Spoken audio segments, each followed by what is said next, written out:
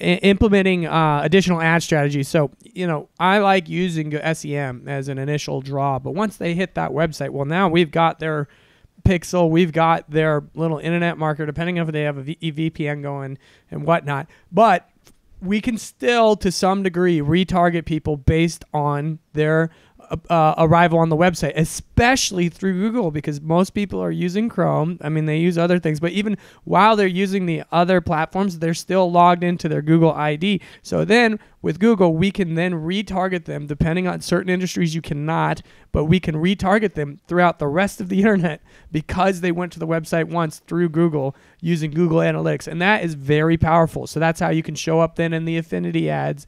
You could show up on banners, all those things, having just gone to a web page one time. And it's very important. Facebook, Instagram, even TikTok has a pixel.